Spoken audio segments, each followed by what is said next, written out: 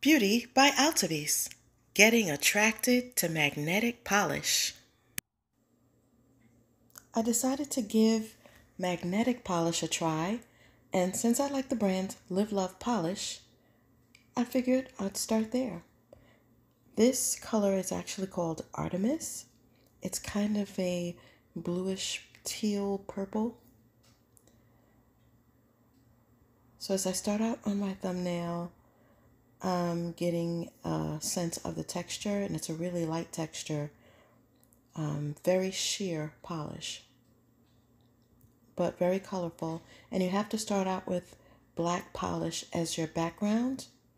It is suggested by the magnetic polish instructions to have a black nail polish base. It must have something to do with giving that magnetic polish a foundation. So I'm just giving it a quick wave of the magnetic wand to see exactly what happens. So it kind of has a tiger eye effect. It looks as though the polish is almost holographic. So it makes it a little bit more fun than just your regular polish. It's nice to mix it up and try some different things every now and then.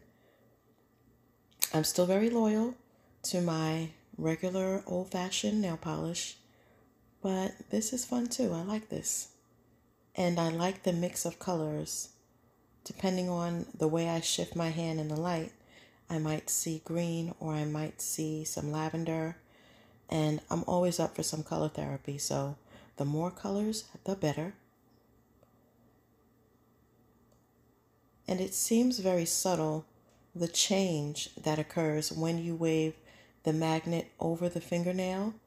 So you can work with it a little bit and try to control the design exactly, or you can just freestyle, wave the wand and let it do whatever it's going to do, because regardless, it's going to come out nice.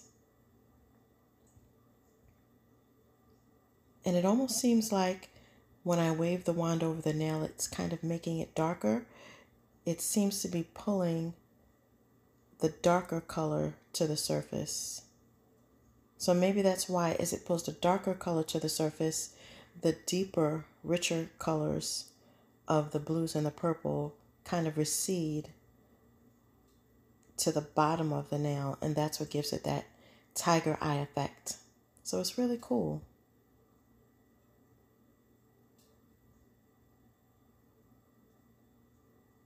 I decided to try just the one coat first to see how that works out. But I think I'm going to go ahead and do the thumb again because I feel like there wasn't enough magic happening when I did the thumbnail. So let's see this time.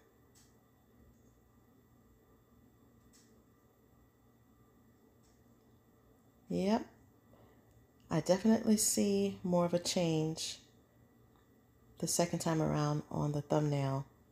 Seems like it's pulling all that darker pigment to the top.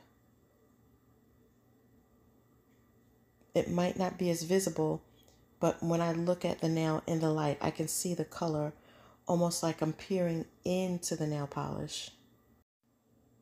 This is a bit of a process, so make sure you have some time to dedicate to doing your nails if you want to try this look. It's well worth it because, of course, it will last. You do need to apply top coat every day or every other day to keep the polish fresh. And of course, after all of this dries and I'm done with both hands, I'll apply my cuticle oil because that is a very important maintenance procedure for keeping your nails healthy and strong. So I hope you have enjoyed this. If you want to try the look, go ahead. I think you'll really like it. And bye for now.